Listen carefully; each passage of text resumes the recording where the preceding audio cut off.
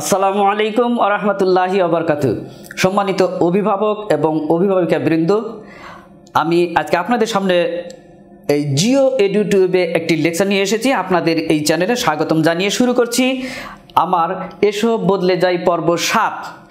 এই ধারাবাহিক পর্বে আজকের টপিক হলো শিশুকে কিভাবে পড়াবেন।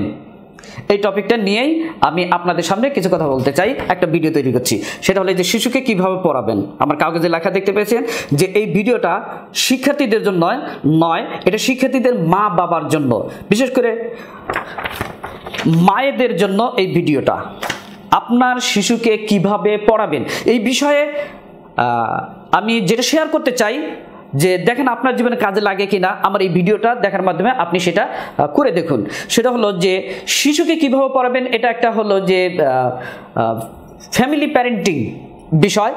যে আপনার বাচ্চাকে, ছোট ছোট বাচ্চা, সেটা 1-এ পড়ুক, 3 পড়ুক, প্রাইমারি লেভেলে পড়ুক অথবা 6-7-এই পড়ুক, এই বাচ্চাদের সঙ্গে একজন মা বাবার ভূমিকা কি, কীভাবে বাচ্চাদের পড়াবেন, বিশেষ করে প্রাইমারি লেভেলে যে 1, 2, 3, 4, 5, 6-এর বাচ্চাদের সঙ্গে আপনি কিভাবে পড়াবেন। তো আজকে আমি এটা দেখাতে চাচ্ছি যে আপনার 1 থেকে 4, 5 পর্যন্ত যে বাচ্চাগুলোর সঙ্গে বাবা মার যে ভূমিকা, সেই ভূমিকার ক্ষেত্রে আপনি 7টা পয়েন্টে আপনি তাদের সঙ্গে পড়াবেন। বিশেষ করে বাচ্চা শিশু যারা একেবারে 1, 2, 3 বাচ্চা পড়তে চায় না, আজকের এই দুর্দিন বলতে এই যে করোনাকালের মুহূর্ত, আমরা সবাই ঘরে বন্দি। এই ঘরের মধ্যে বন্দি থাকা অবস্থায় আমাদের ছোট ছোট বাচ্চারাও, ছেলে মেয়েরাও, সন্তানরাও, আপনার সন্তানরাও কি হয়ে যাচ্ছে, খিটখিটে মেজাজ হয়ে যাচ্ছে। তারা স্কুলে যেতে পারছে না, তারা বাইরে খেলার জায়গা পাচ্ছে না, বাইরে ঘুরতে পারছে না, ভ্রমণ করতে পারছে না, তাদের ইচ্ছা মতো কিছু করতে পারছে না। এতে করে কি হচ্ছে, তাদের ব্রেনের উপরে এক ধরনের একটা প্রেশারও পড়ছে। সেজন্য আমাদের কি করতে হবে, ঘরের মধ্যেই এর বিকল্প একটা পথ আপনাকে খুঁজে বের করতে হবে। বাচ্চা কেন পড়তে চায় না বা বাচ্চাকে, শিশুকে কিভাবে পড়াবেন, সেই পথটা বাবাকে, বিশেষ করে মাকে, আমার এই ভিডিওটা মায়েদের জন্য। মা তার বাচ্চাদের সঙ্গে সবসময় থাকে, তাকে মায়ের ভূমিকাটাই বেশি। আমরা জানি যে আরবি একটা প্রবাদ বাক্য আছে যে শিশুদের জন্য বিশ্ববিদ্যালয় হলো মায়ের কোল। সুতরাং মায়ের কোলটাই যদি শিশুদের জন্য বিশ্ববিদ্যালয় হয়, তাহলে শিশুকে বিকশিত করার জন্য, মানুষ করার জন্য, বড় করার জন্য মায়ের ভূমিকা প্রথম। তো সেজন্য আমার আজকের এই যে শিশুকে কিভাবে পড়াবেন, তার জন্য প্রথম পয়েন্ট হলো সময় নির্ধারণ করা। মাকে তার বাচ্চার পড়ানোর জন্য সময় নির্ধারণ করতে হবে। সময়টা কিভাবে নির্ধারণ করবেন, যে একটা বাচ্চা, একটা শিক্ষার্থী, ছোট ছোট সন্তান, আপনার সন্তান কখন পড়তে চায়, কখন খেলতে চায়, কখন খেতে চায়, এটা কিন্তু মা ভালো বোঝেন। তো সেই জন্য ওই শিক্ষার্থী সন্তানের যে রুচি, স্বাধীন ইচ্ছা, এটাকে প্রায়োরিটি দিয়ে, প্রাধান্য দিয়ে একটা সময় নির্ধারণ করতে হবে, যে ওই সময়টাকে তাকে অভ্যস্ত করতে হবে পড়ানোর জন্য। এভাবে তার জন্য সময় নির্ধারণ করবেন। সেটা সকালে হতে পারে, বা বিকেলে হতে পারে, বা সন্ধ্যার পরপর হতে পারে, কিন্তু রাত জেগে নয়। অনেকেই মনে করতে পারেন যে 10টা 11টার দিকে বাচ্চাকে জোর করে পড়াতে চায়, এটা অস্বাভাবিক একটা কাজ। না, বাচ্চাদেরকে অবশ্যই 9টার মধ্যে ঘুমানোর অভ্যাস করাতে হবে, সেটা শহরে হোক আর গ্রামে হোক। 9টার মধ্যে অবশ্যই শিক্ষার্থীদেরকে, ছোট ছোট শিক্ষার্থীর কথা বলা হচ্ছে যে 9টার মধ্যে তাদেরকে ঘুমানোর ব্যবস্থা করতে হবে, অভ্যাস করাতে হবে। সেজন্য আপনাকে সময় নির্ধারণ করতে হবে যে বাচ্চার একটা পড়ার একটা টাইম, সেটা 1 বেলা হোক, 2 বেলা হোক, 3 বার হোক, আপনি তার স্বাধীন মতো, ইচ্ছা মতো একটা সময় নির্ধারণ করুন, যে এই সময়টাকে তাকে পড়ার মধ্যে নিয়ে আসা। তো এটা একটা গুরুত্বপূর্ণ কাজ। 2 নম্বর হলো, শিশুকে পড়ানোর ক্ষেত্রে 2 নম্বর টিপস হলো যে প্রশংসা করা। এখন প্রশংসা করবেন কিভাবে? একটা বাচ্চা যে কাজ করছে, দেখবেন যে এই যে 1 থেকে 3 বা 4 পর্যন্ত যে বয়সের শিক্ষার্থী, ছেলে মেয়েরা, সন্তানেরা, এরা কিন্তু অনেক কিছু প্রশ্ন করে, অনেক কিছু জানতে চায়, তারপরে অনেক কিছু দাবি করে, অনেক কিছু করে সেটা দেখাতে চায়, এটা আমি পেরেছি, ওয়াও, একটা আনন্দ প্রকাশ করে যে আমি পারি, আমি পেরেছি। এই ধরনের কিন্তু এক ধরনের তাদের অভিব্যক্তি প্রকাশ করে। ঠিক সেই সময় আপনি আপনার সন্তানকে প্রশংসা করবেন, ওয়াও, ব্রাইট, তুমি খুব সুন্দর করেছো, অনেক ভালো করেছো, অনেক সুন্দর হয়েছে, অনেক সুন্দর পেরেছো, হ্যাঁ তুমি জয় করেছো। এরকম তাকে প্রশংসা করে আনন্দ দেওয়া। যে কোনো কাজের ক্ষেত্রে, ছোট ছোট কাজ হোক না কেন, বাচ্চাকে প্রশংসা করবেন। বাচ্চাকে ধমক দিতে নেই, তাহলে কি হবে, সে উল্টা তার স্মৃতিশক্তিতে আঘাত খাবে, ব্রেনে আঘাত খাবে, সে আপনার কথা শুনবে না। এই যে তার যে মনোযোগ, বাচ্চার যে মনের যে জগৎ, সেই জগৎটাকে আঘাত করা যাবে না। আঘাত করলেই আপনি হেরে যাবেন। আর যদি বাচ্চার মনোজগৎটাকে আপনার নিয়ন্ত্রণে রাখতে পারেন, তাহলে আপনি যেভাবে চান সেভাবেই কাজ করতে পারবেন। কিন্তু সেই বাচ্চার যে মনের জগৎটা, মনোজগৎটা আপনি কন্ট্রোলে রাখবেন, সেই কাজের জন্য এই 7টা কাজ আপনাকে করতে হবে। তাহলে বাচ্চাকে প্রশংসা করা শিখুন, অর্থাৎ বাচ্চাকে সবসময় প্রশংসা করুন। নেতিবাচক কথা ছেড়ে দিন, না বলবেন না, হ্যাঁ বলুন তার জন্য।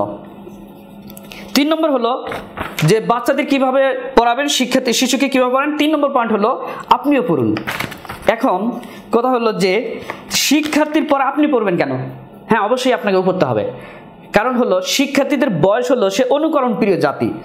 ওই বয়সটা, শিশুদের বয়স অনুকরণ প্রিয়, অর্থাৎ ওই বয়সে সে যা দেখে, যা শুনে তাই করার চেষ্টা করে।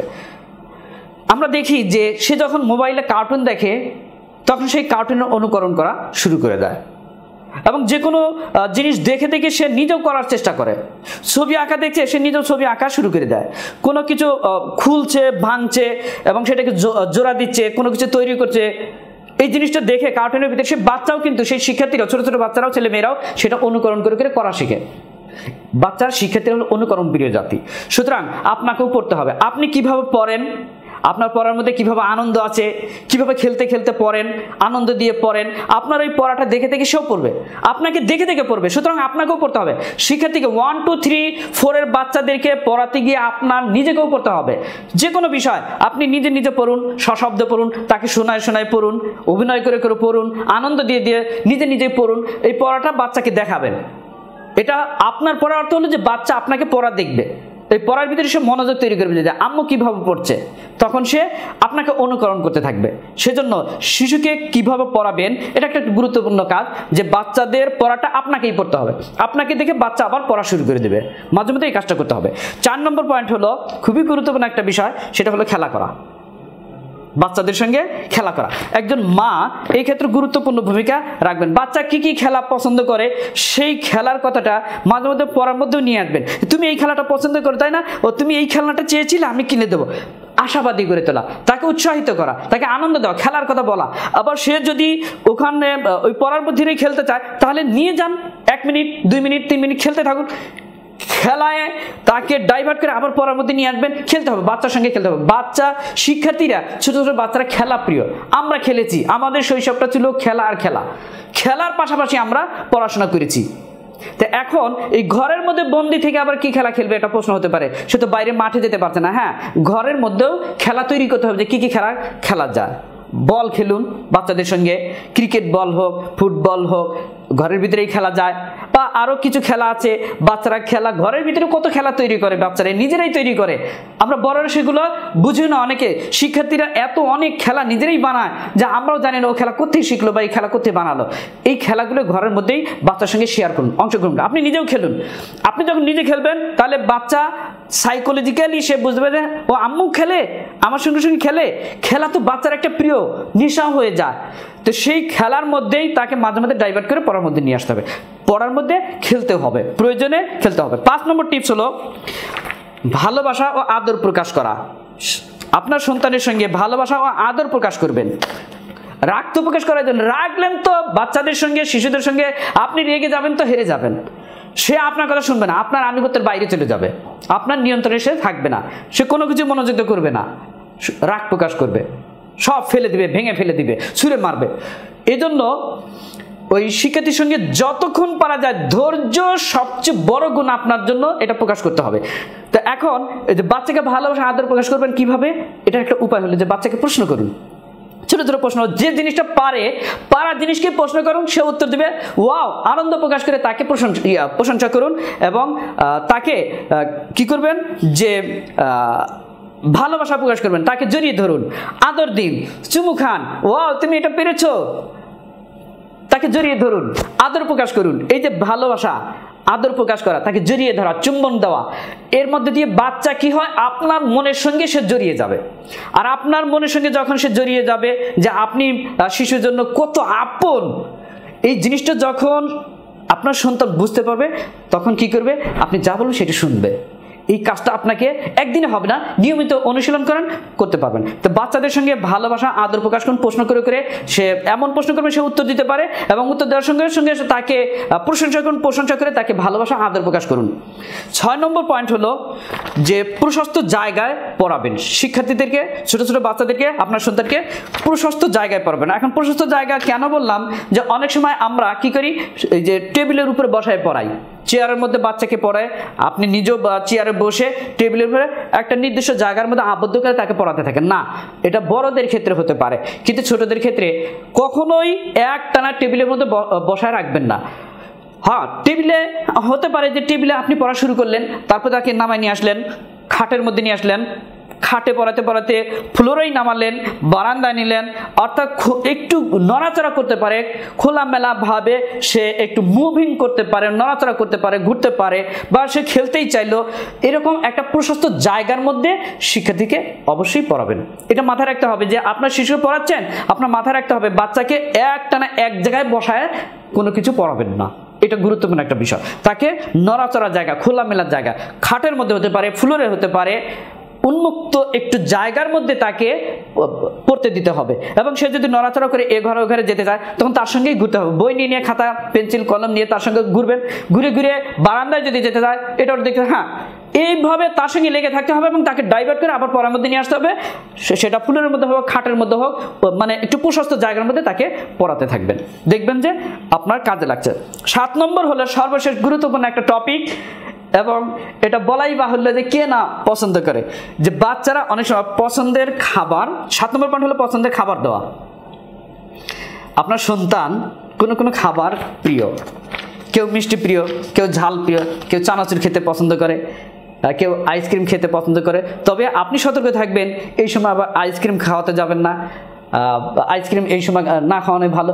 এমনি যে খাবারগুলো আছে আপনার সন্তান যেটা পছন্দ করে, এই খাবারগুলো ঘরে রেডি থাকবেন, এবং এই খাবারগুলো রেডি রেখে পড়ানো শেষে আপনি 10 মিনিট পড়ালেন, 20 মিনিট পড়ালেন, বাচ্চাকে পড়ানোর পরপরই আপনি তাকে কি করবেন, ওই বাচ্চার যে পছন্দের খাবারটা আছে এই খাবারটা সামনে সামনে ধরুন, দেখবেন সে আনন্দে সেই খাবারটা খাবে এবং তার ভিতরে এক ধরনের আনন্দ ক্রিয়া করবে, এবং সে এতক্ষণ যা পড়লো সেটা তার কাজে লাগবে। এবং ওই খাবার দেওয়ার কারণে কি হবে, সে বুঝবে যে মেন্টালি সে প্রস্তুতি নেবে যে আবার যখন পড়তে বসবো, পড়া শেষে আম্মু আমাকে আমার এই প্রিয় খাবারটা, পছন্দের খাবারটা দিবে।